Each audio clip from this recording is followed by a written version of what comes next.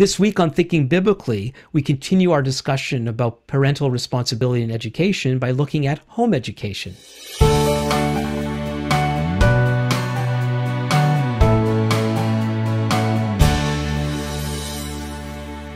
Welcome to Thinking Biblically. My name is Alan Gilman. Thinking Biblically is a podcast dedicated to exploring how all of Scripture speaks to all of life. Today, we're picking up where we left off last time when I talked with Professor Scott Masson about the state of education. By the end of our time together, we landed on the issue of the role and responsibility of parents in the education of our children, something that this week's guest is also passionate about. Patty Marler is the Government Relations and Media Relations Coordinator for the Homeschool Legal Defense Association of Canada. HSLDA is a national membership-based organization that empowers, protects, and encourages homeschooling families across Canada. Patty holds a Bachelor of Science in Psychology and has worked as both a social worker and career counselor. She's co-authored 9 career planning books. As president and government liaison with the Alberta Home Education Association, Patty helped create specialized home education admissions policies for post-secondary institutions and laid the foundation for the notification-only option in the province of Alberta, promoting the rights of Albertan families to homeschool their children without government intervention. She was also one of the founding board members of Parents for Choice Education in Education, an Alberta-based, non-sectarian, not-for-profit advocacy organization dedicated to informing, equipping, and mobilizing citizens toward an excellent, quality-oriented, choice-driven education system which recognizes parental authority. Patty and her husband Jeff home educated their 4 children from kindergarten through high school. Patty understands the everyday challenges and successes homeschooling families face. Patty's passion and home education experience have made her a well-received conference speaker across the country.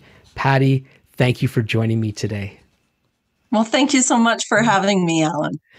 Yeah, so before we get into the topic, I should say, for those who don't know this, that my wife and I, who just a few months ago completed homeschooling our 10 children after 36 years. We started right with our eldest, right from kindergarten level.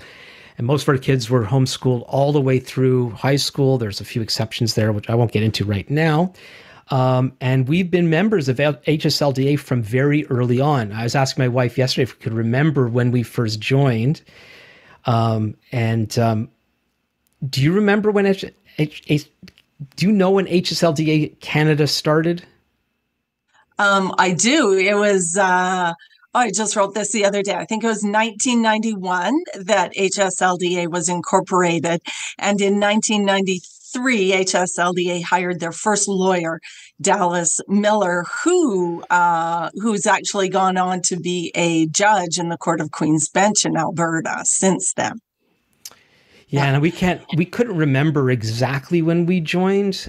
We've lived back and forth across this great country, and we're just very grateful for the work of HSLDA and glad that such an organization existed. I remember enjoying getting the magazine,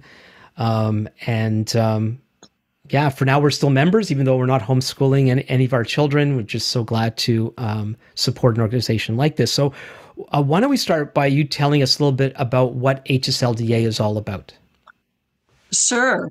HSLDA was founded to protect homeschoolers. It was founded in a time when parents were being threatened that their children could be taken away if they didn't put them back in school. It was a very precarious time for home educators across the country. And so it was founded to protect the rights of homeschoolers.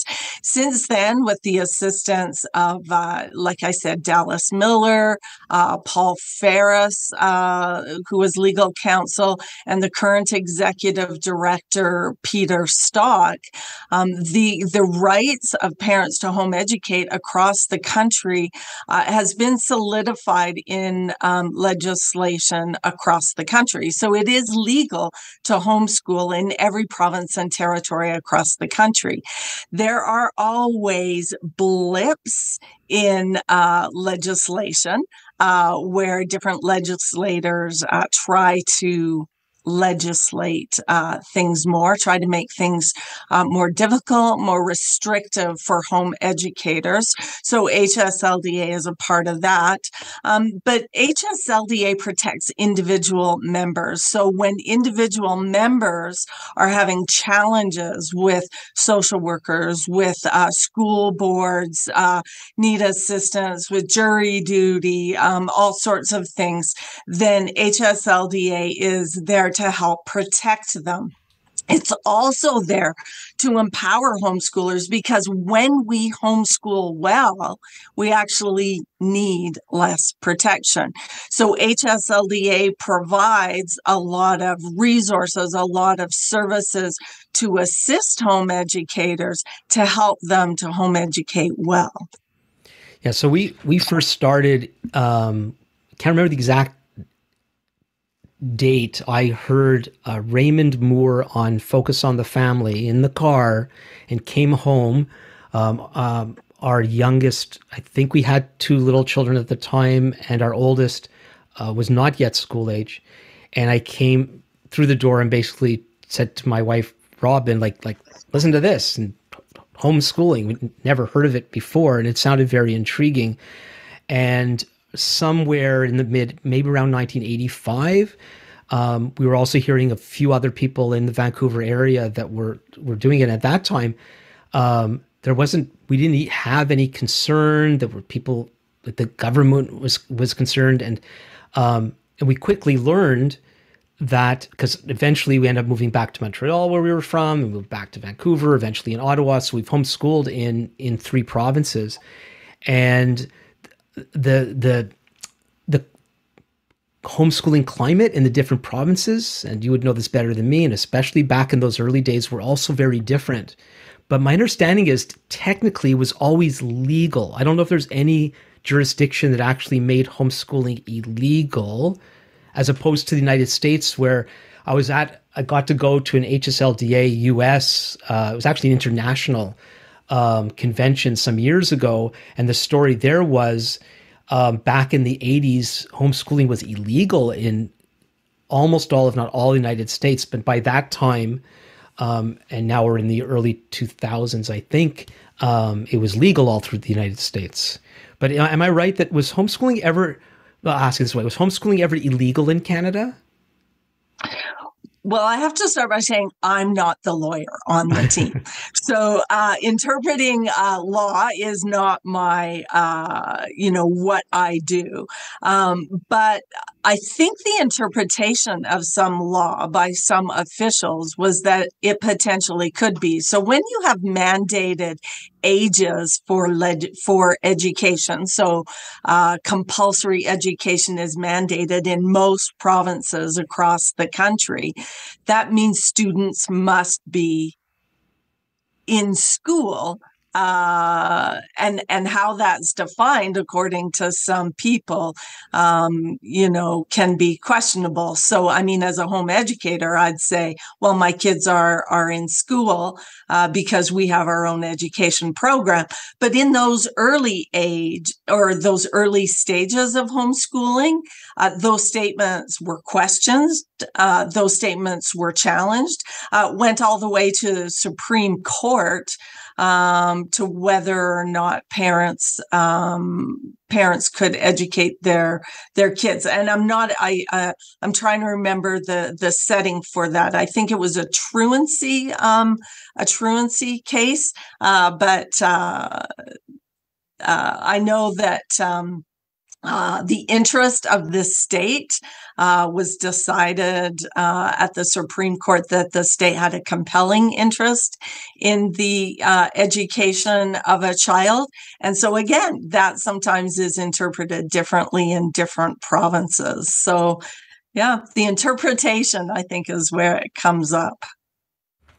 Would it be safe to say, however, that parents are allowed to homeschool their children in Canada? Yes. Yeah. It is legal in every province in Canada now.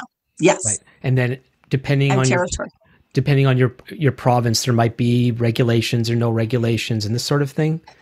It's very interesting. The culture of homeschooling is very different in every province.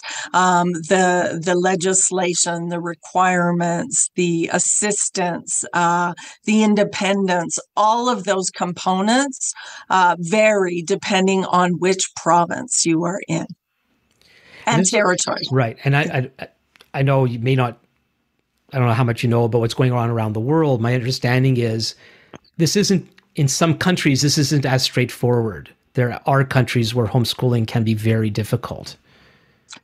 Oh, it can be. Yeah. I think it was recently France where I'm reluctant to say, but I think it was France where homeschooling was made illegal. And there's actually an initiative called the Global Home Education, the Global Home Education Exchange, that tries to address global issues around home education. And HSLDA is a part of that Global Home Education Exchange, where, up until the time of COVID, there was biannual conferences in different countries across the world to talk about home education across the world, to talk about challenges, to assist countries where things aren't going so well in terms of the home education environment. Mm-hmm. So what's really at stake here, which brings us to the whole issue of this passion that you have for parental choice in education. What's that all about? Why is it important? Why is it important to you? Why don't we start with that? Why is it important to me? And that's an interesting question, because sometimes people say, well, why did you start homeschooling? And the reason we started is very different than the reason why we stayed.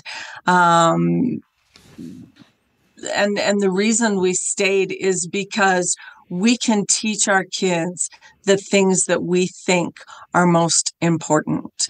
So when you have a school system that has one curriculum, one idea fits all, every student is taught basically the exact same things, you really don't get a very diverse society. You really don't get a robust set of ideas. You really have in every education, there are going to be things that are missing. There are going to be components of education that you can't cover because there's millennia of history to cover. So we can't cover it all.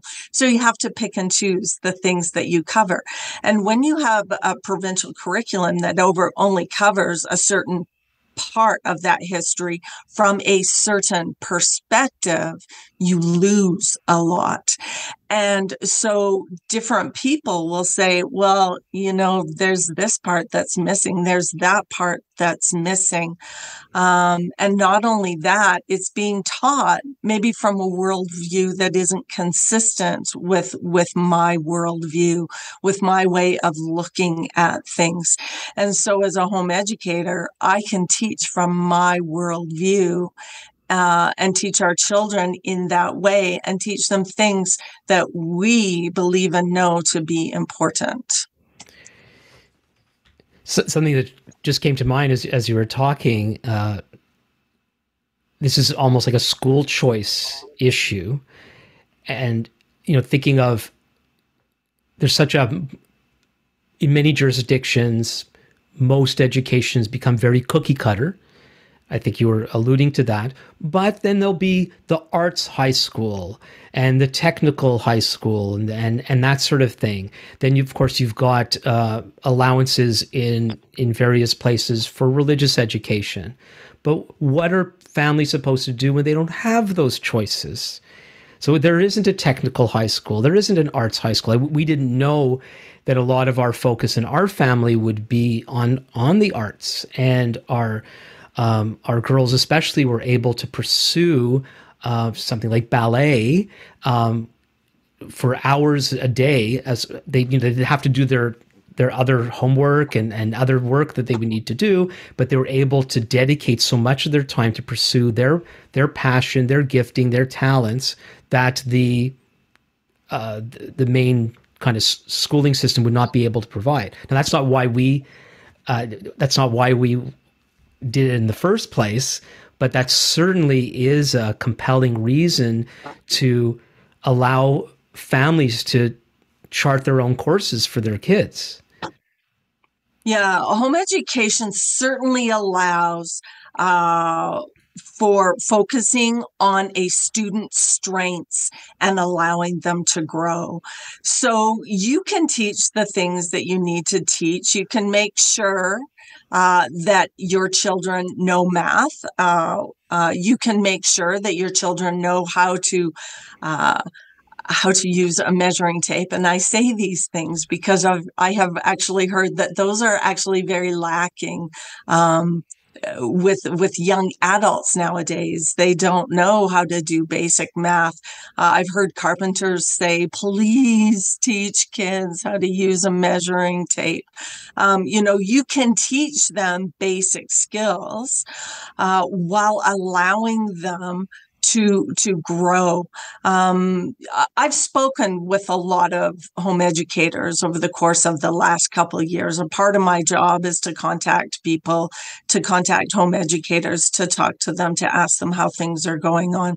And I've spoken with a lot of new home educators, and they've said, the amount of time that was wasted, not utilized in schools, that is now available to their kids, allows them to grow in ways that they never have before. It allows them to try things they've never done before. Like you, we have kids who focused, in athletics and spent an incredible amount of time in athletics that had they been in school, their schedule would have been exhausting and overwhelming. We have kids who focused on music in ways that I never, ever would have thought. But the amount of time that they could focus on their music and over and over practicing and studying music while still being able to cover the important things that we wanted academically was, it's something that you can do fairly easily as a home educating family. Usually those extra things are thrown into a couple hours in the evenings instead of being a big part of what their day looks like. And you can have that as home educators. When we've talked homeschooling with other people, maybe they're considering it. So often, the reaction would be, "Oh, I can never do that." Parents will say, "Oh, I can never do that," and our understanding is one of the reasons for that reaction is they're picturing bringing the institution into their homes. And maybe you've heard stories. I don't know if people are still doing it. They decide to homeschool. They create a schoolroom with a whiteboard, blackboard, or something with desks, and because that's what school is. And I've been noticing your tendency to use home education as opposed to homeschooling, which is what we always called it. And I wonder if that has a little bit to do with trying to help people understand that we're not trying to be a copy of the institution. We're doing something not only different, but we might say even better than what the institution can accomplish. Can you speak into that? Yeah, for sure. I agree with you completely. We are not bringing school home. We are home educating it. It's very different. I in no way replicate what is done at school. I don't have the same sort of structured hours. I don't have the same sort of curriculum or materials. I don't necessarily use the same sort of books, and I don't have to replicate that. I can, I think about a typical day homeschooling which really means there is no typical day homeschooling. So, we would wake up and some days we would just spend hours sitting on the couch, reading novels, talking about the characters in the books, talking about the setting of the book, not from what's the plot and what's the setting? Oh my goodness. I was not a fan of English in school. And so I did not want to replicate the things that I disliked about school. So we would talk about who people were. We were taught to talk about what was going on in history when this happened. We would talk about the family relationships. We would talk about dynamics. We would talk about the words in there that we just didn't understand what they meant. And, I didn't like to read as a child. I did not like to read at all. And so when I began home educating and I heard all these people talking about, I love this book and I love this author. And I really felt like I was completely out of my realm. And I had to say, does someone have a list I can use? And I started gathering books with lists, and I started, reading books that were on these, good books lists, and then books that were on great books lists, and expanding. And to the point where now I'm one of these people who can talk about many authors, nowhere near as most people can, but I can talk about many authors and just fall in love with the conversation because I love who the author was. I love what they did in their books. I love, the memories that they had. And our kids, some of those times when you are sitting with a child on a couch, your arm around them, they're snuggled with all their siblings, or they're in some sort of arrangement around the couch. Those are times that you remember, and you remember the content, you remember the emotion around it, you remember, and it becomes significant. And so the study of history comes alive. The study of relationships come alive.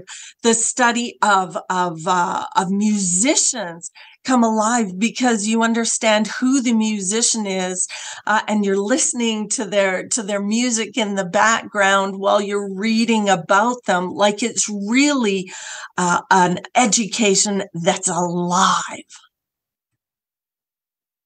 One of the marvelous things that somewhat you were implying is also how, when you're home educating, you're able to tailor the education to the needs of each of the children. And so if you have someone who's a slow reader or just not interested in reading, you could leave that alone. You could leave it alone for years. And we've learned through time, boys especially are slower in certain things, and because they're all thrown in to the institutionalized approach to learning, most often in the public school system, they can't tailor the education to the needs of each of the students. So you end up with people feeling that they're stupid. They're put in I don't know if they call them remedial classes like they used to when I was younger, but they put, it's the class for the dumb kids, and there's the class for the smart kids, and you end up with this pecking order and comparison, which is, so much of that is nonsense when you're dealing with a child moving into adolescence and all the differences and changes, the changes they're going through.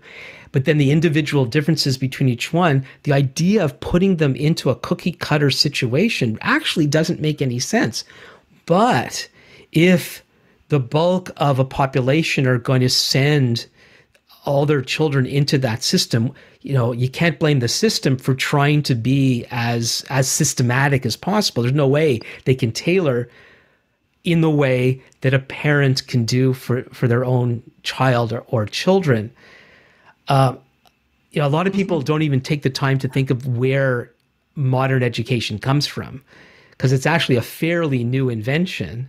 There was a time well, the poor kids wouldn't get an education, and the rich kids had tutors.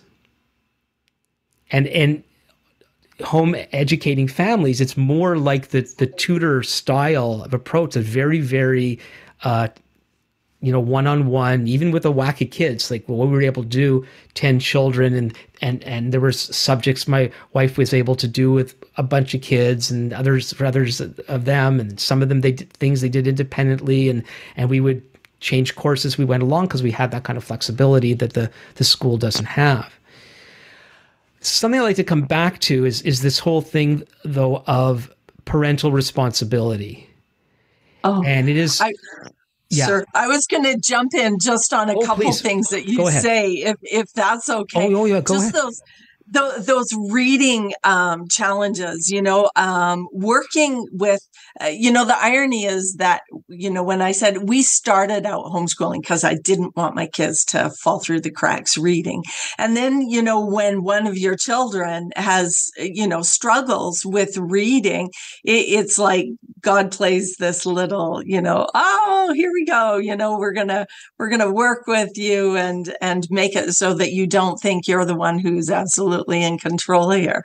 And so I loved, the way that we could approach reading struggles, audiobooks. Our struggling learner is actually one of the greatest lovers of literature. She loved to listen to books. She loved audio, and I say she, because you talk about boys, but there's also girls as well. And so being able to listen. Andrew Pudawa says he's the founder of the Institute for Excellence in Writing. He says that his children ask if he wants them to read a book with their eyes or their ears. And so reading doesn't have to be necessarily just what we read. It can be what we hear as well. And when we read with our ears, we can actually take in a lot more concepts than we could understand if we were just reading it, because sometimes that slows us down. So there can still be a love of literature. There can still be great growth in understanding of vocabulary, of speaking, of methods of writing when children have difficulty reading. So I love that. And they can go on to be incredibly successful and not have that grade 3 stigma of, you have trouble learning. So, so that's a wonderful component of home educating, is never having to give up. It's not like when your child's in grade 3 and they can't read, everyone just gives up on them. You never give up on your child, ever. That's the thing about being a parent, is you never do. So, sorry, I interrupted. You wanted to talk about parental responsibility, and I love talking about that too. Yeah, and jump in anytime. So let's do that then. Can you make a case for parents being responsible for their children's education?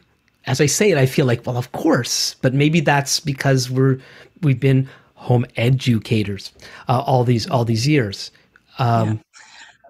It's interesting. When we were working on post-secondary application with one of our students, because we had to work a little bit differently, because in our family, we didn't follow provincial curriculum. We used an abundance of amazing home education curriculum that's available. There's so much good home educating curriculum that's available, and we took advantage of it all the way through high school. Yeah, and let me just interrupt on that one, and because I wanted to mention that for anybody who is interested in homeschooling, one of the home educating, one of the huge pluses is the amount of resources we have at our that we have access to today. There were a lot at the beginning when we started, but nothing like was to come. And when we started in the 80s, most people didn't have a home computer yet. now the access to everything that's available online and all the resources and the curriculum. When you send your child to any school, the greatest school there might be, they're going to be educated based on the materials that they use. In home educating, you can use anything you want, and it's almost all accessible. And that's such a huge plus. It certainly is. And just the part of the caution around the COVID years is that because so many students began homeschooling at home. In fact, HSLDA has done a lot of work in this area, trying to figure out the growth. And immediately in the year of COVID, that first year of COVID, home education doubled across the country. And in the year following, it dropped slightly, but those numbers were pretty consistently maintained.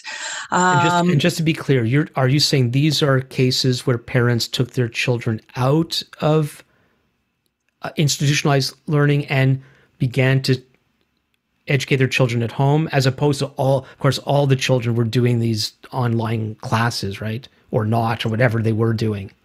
Yes. You're talking about officially taking their kids out of the school they were in.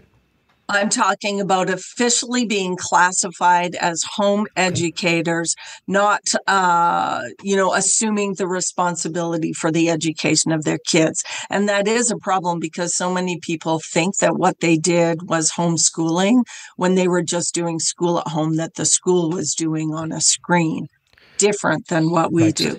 So homeschooling doubled initially. Homeschooling doubled. Okay. Mm-hmm. And only dropped slightly last year in numbers, just slightly. So we can say that those homeschooling numbers have pretty much doubled since the beginning of COVID. Yeah. So, wow.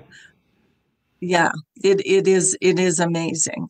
So I think so the curriculum. So many people have said, "Oh, there's so many people and so many teachers have created resources that really replicate school that they're offering to students." And so there's a lot more stuff that's available, but it isn't necessarily home educating stuff. So I really encourage parents to check with solid home educating resource providers. We have a plethora of them in Canada. Not a plethora, I shouldn't say that. We have a solid number of them in Canada. You can actually find a list of them if you go to homeschool.today, so homeschool period today, under homeschool resources. There's a whole list of resource providers where you can call and say, "Hey, what would be a good resource for my student? They learn this way. They're really an auditory learner. They have trouble reading, and I maybe need some guidance, some structure because I'm fairly new at this." And those resource providers can use those parameters to recommend a curriculum, a good homeschool curriculum that will help you succeed, as compared to just, something that I see a lot of is just going on Facebook and saying, "What's the best math curriculum?" Well, there is no best math curriculum. It really depends on the needs of your student, depends on the needs of your family, depends on how your child learns, depends on how you want to teach, depends on the methods you want to use. So when you use all that to help make your decision, you can come up with good resources that work well for you. Yeah. And we need to remind people that this can sound, we're playing up, there's so many resources, it can be really overwhelming. And that's why people will go to Facebook. People ask Facebook a lot of things, from plumbers to, what curriculum should I use? And one of the wonderful benefits of this part of the history of home education is the amount of support groups that exist. Of course, organizations like HSLDA. I want to encourage people, if you're interested in homeschooling, to reach out to some of these larger organizations that could send you in the right direction. And especially if you're new at it, you need support from other homeschoolers. Yeah. And, homeschooling well is important. It is, we are saying, I'm going to take on that responsibility to educate my children well. And so we want to make sure that we do that. There are different methods to do it, some more formal, some less formal. But home educating doesn't mean that we're just going to let our kids do whatever they want. It doesn't mean that we're just going to,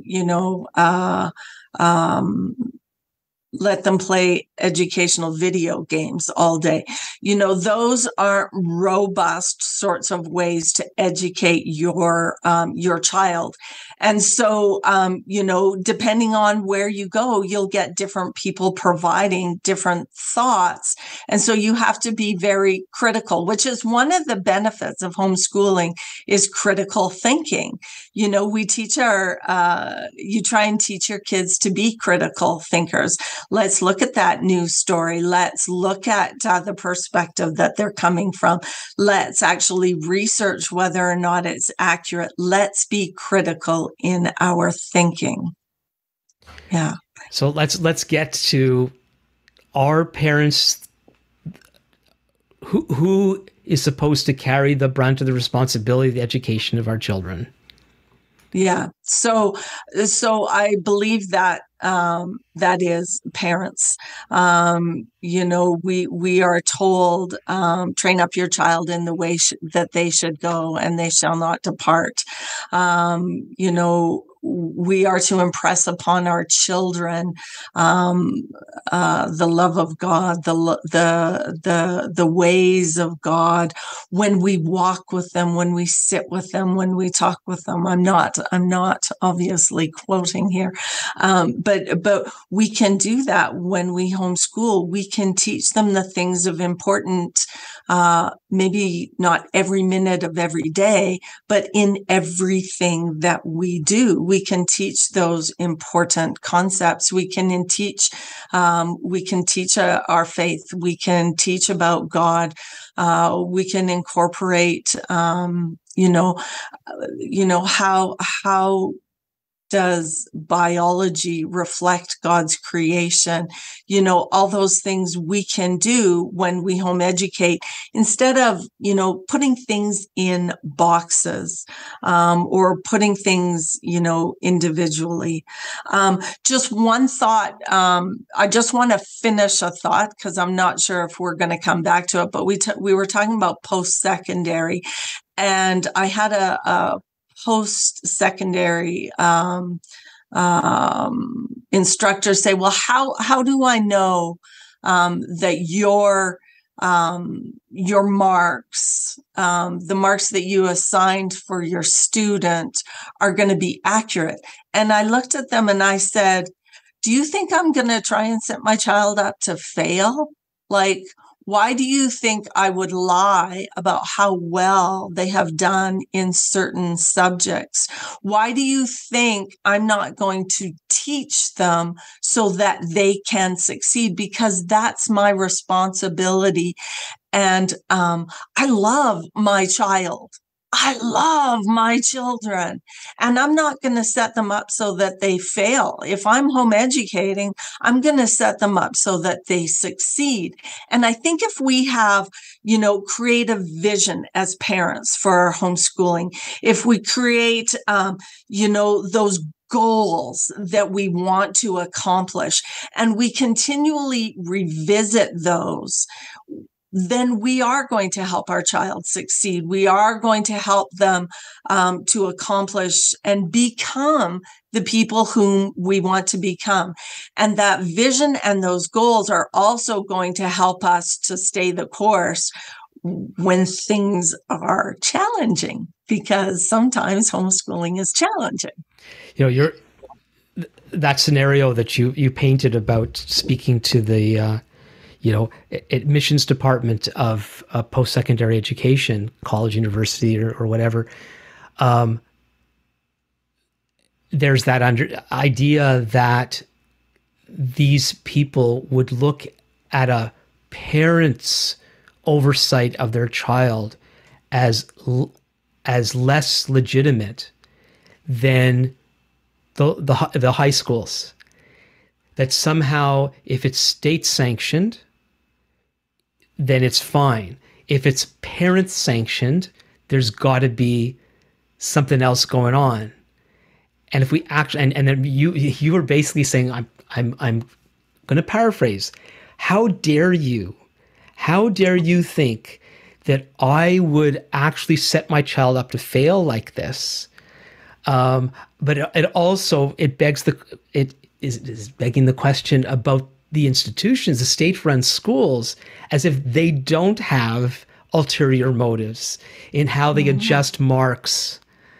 And that sort of thing is becoming more and more the case, where they're evaluating not based on objectivity, but according to ideology. While the parent, like, who could care for a child better than a loving parent? There are exceptions, because human beings are broken. But that brokenness is going to be way more evident and expressed in large institutions than it'll ever be in an individual household. And yet, more and more, society looks down at that maverick parent that's, trying to go against the norms of society. But as you're in God's word and in what we call the Torah, it impresses parents to be the chief educators of our children.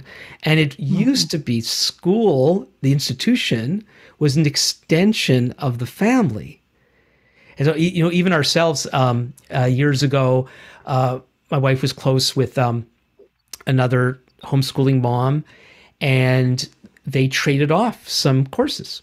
They weren't a co-op. There are also, if you don't know, there are groups of homeschooling families that come together and they share resources. They might have a special day where they do phys ed and bring in a special teacher to teach something that the parents aren't able to do. In this case, it was very informal. It was just two friends with different skill sets providing different things to these two different families.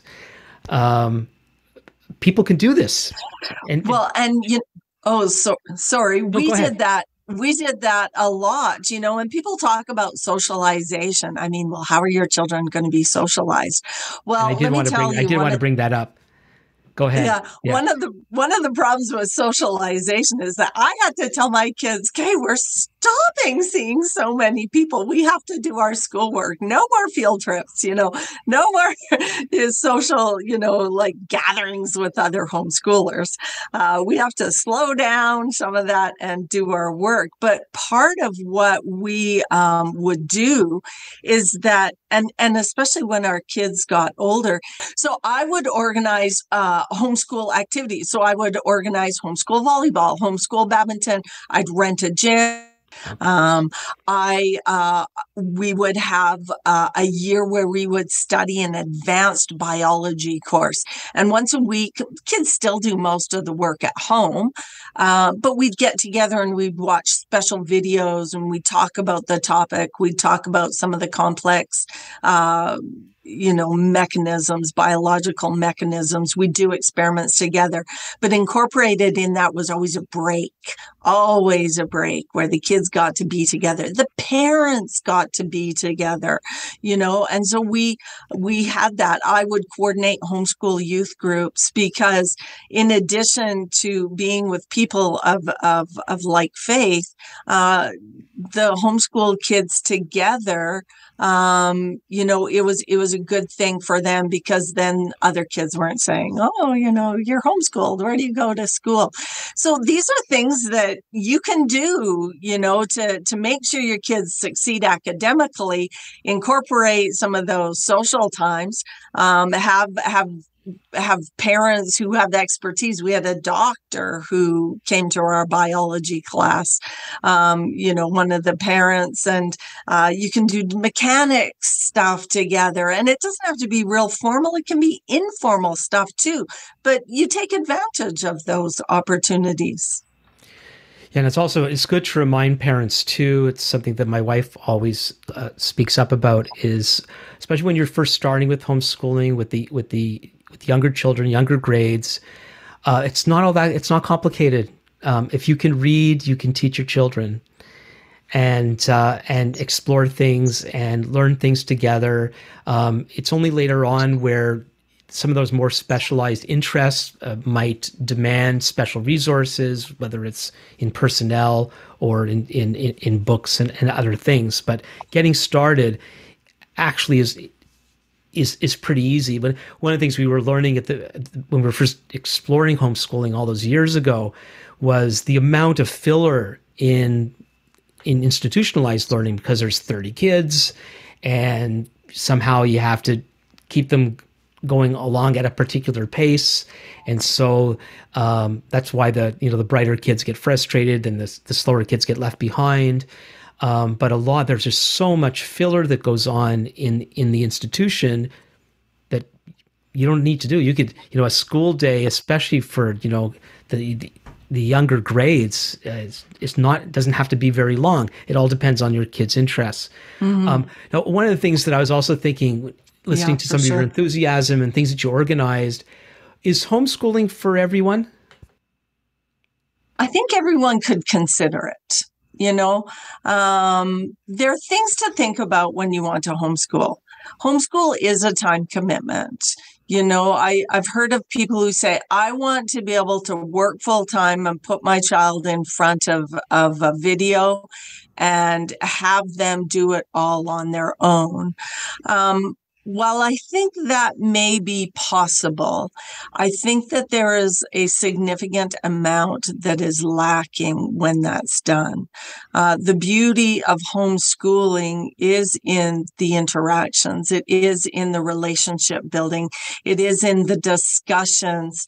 It is in the robust conversations. Part of the problem that I now have working is that I spend my mornings walking from place to place to place around the house, because that's what I've spent most of my life doing, is walking from this place to help this child, moving to the couch to help that child, moving to this table to help that child, sitting in this location to read to a child. So my mornings specifically have been spent just simply being available to help kids. So I think it's worthwhile considering whether or not you're going to commit to it. I know there are parents who work and do it successfully. That requires, coordination and effort, and it certainly can be done. This idea that parents aren't cut out for it, I'm not sure that I necessarily agree with that, because I think that home educating really is an extension of parenting. And being someone who never had our kids in a brick and mortar system, day one of homeschooling just looked like any other day, to be very honest. We just maybe threw in a few extra things, kind of like when you're teaching your child, to throw a ball. You throw in a few extra things and you just start going. Part of the problem is that parents have been told that they can't do things. Parents have been told they're not the experts. Parents have told they should leave educating to the experts. And I don't buy that. I don't buy in that there are people who know better. And particularly when I know of many teachers who teach in areas that are not their areas of expertise. In fact, they are their areas of weakness. And some of them are challenging topics. And they're told to teach kids a subject that they know nothing about. Well, if they can do it, why can't we? There's so much I have learned. I hated history. English and history were my two weakest subjects. And so I have learned so much about history in order to help my kids. We learn together, this idea, well, you don't know everything. You bet I don't know everything. And I'm going to learn with my kid and help them or figure out a way to help them. Would you be able to comment at all on your view of public education today? And is that in the best interest of our child, or would you just rather leave that to individual parents to work out?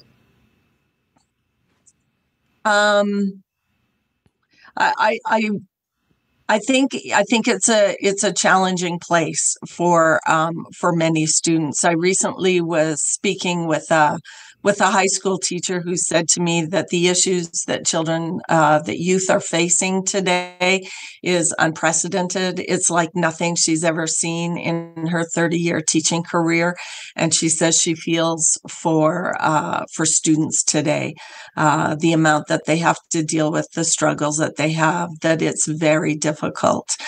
And so I think my urging for parents would be to seriously consider, to investigate, to look into all of your options. And that includes, the school that you are looking at. What are they doing? Parents had a window into that during COVID. They could, parents who wanted could see what was going on. But, don't let someone else tell you that you can't be involved in your child's education. You can't know what's going on. You can't be there and find out. And then I think it's our responsibility as parents to make those best choices for our kids. And sometimes they can be hard choices for us, but when we do them with the best interest of our kids at heart, then we can make better choices. I wonder how many parents have actually looked inside the box of education today to see what's really in there, to see what their children are being fed. And, from where we're sitting, we can't make comments about individual teachers and classes and schools and all the rest, but parents indeed have a responsibility to at least know what their children are being exposed to. And of course, if their kids are getting what their parents want them to get, that's their business. But I wonder if we allowed ourselves to open up that lid and look inside, will we be happy about what we see there? And which brings us back to the parental responsibility thing. Most parents in Canada today would accept the fact that they're responsible for what their children put into their bodies, their diets. They just don't let their kids go and eat. We might from time to time, but we know we're responsible for that. And the information, nutrition is just as important. And so we do want to encourage parents to make informed choices about the education of their children. For sure. And what goes into their mind, what goes into their heart, those are significantly important things. As like you said, I was a part of Parents for Choice in Education. And if you go to that website, Parents for Choice in Education in Alberta, I know that they have done a lot of work on looking at some of the things that happen in schools, some of the places that are explored, some of the links that students are able to get to through their school contacts. And so some of that is available through other organizations without you having to dig yourself. So yeah, those are some places to be able to go.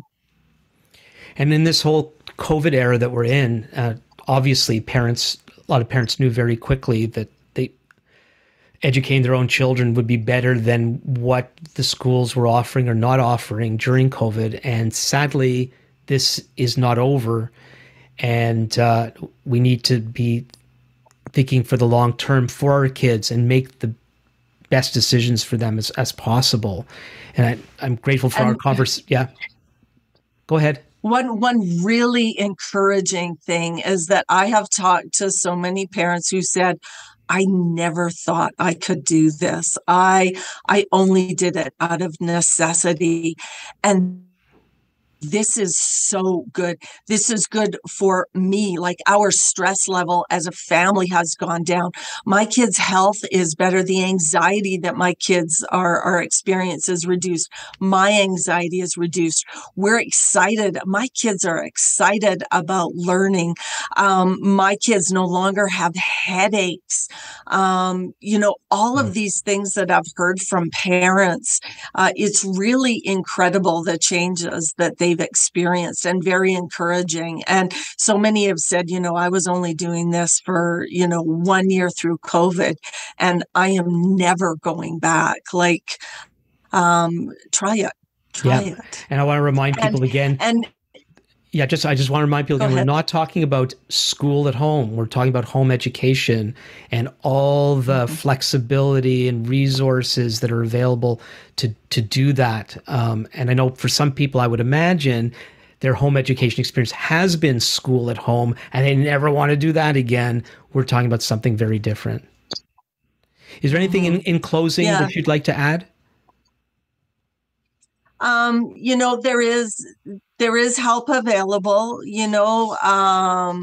Homeschool.today has a lot of, I think there's over 70 frequently asked questions about homeschooling, where you can go and get your questions asked. At HSLDA, we have a lot of resources that are available. Interesting how many parents are pulling their kids in high school, sort of an unprecedented number, I think, because, they're not happy with what they're seeing. At HSLDA, we have a lot of resources to help people to build transcripts, to help people prepare for post-secondary, to be able to do research so that they can homeschool well, to prepare their kids for the future. Family is, this is a different tangent, but doing family homeschooling is the most amazing way to do family. If there is one decision I could make over again, it would be homeschooling, and I would do it exactly the way I did it, maybe with minor changes, but I would do it again because it was one of the best decisions that we made for our family. One more thing, really, really important. Why should Canadian homeschoolers join HSLDA? HSLDA has a lot to offer homeschoolers, to empower your homeschooling. We have a digital library with over 2,500 digital books. We have resources, including curriculum consultations, special needs consultations to help you educate your special needs students. We have resources to help with high school. We have free preschool memberships. We have information on how to homeschool. Most importantly, we have 24/7 legal assistance available to you should you ever need it. I know I have valued that very much and used it myself. So I am. Would I be right to say? And then the background. Would I be right to say that HSLDA is like legal insurance for homeschoolers? That is one way that many people look at it. Yes. And yeah. And in speaking of insurance, we actually have insurance for group liability insurance. We can connect people with that because sometimes that's really hard for groups to get. But yes, that it's like a layer of protection, so you don't have to worry. Right. So if something should happen and some ornery neighbor calls child services on you and somehow, and it rarely happens, but there have been some stories, if the authorities knock on your door and you're a member of HSLDA, they will represent you all the way up the ladder, right? Yeah. Yeah. So member families, we do. So you need to be a member first. You can't have trouble and then call us. So you need to be a member first. And our lawyer isn't sitting back and very rarely connecting with people. She's actually quite busy. Right. So anyway, so my wife and I have always encouraged people, if you're homeschooling, join HSLDA. I don't get anything out of this plug, by the way. This is for you folks. It's such a needed service and a helpful service. So we do encourage you to do that. Again, check out the link in the description. So if you have any questions on this, you could always email me, and I could pass anything on to Patty that's appropriate. Patty, thank you so much for being with us today. Thank you for having me. I really enjoyed our time, Alan. So again, if you have any questions, you can send them to comments at thinkingbiblically.org. The links we talked about will be in the description. And so until next time, this is Alan Gilman with Thinking Biblically.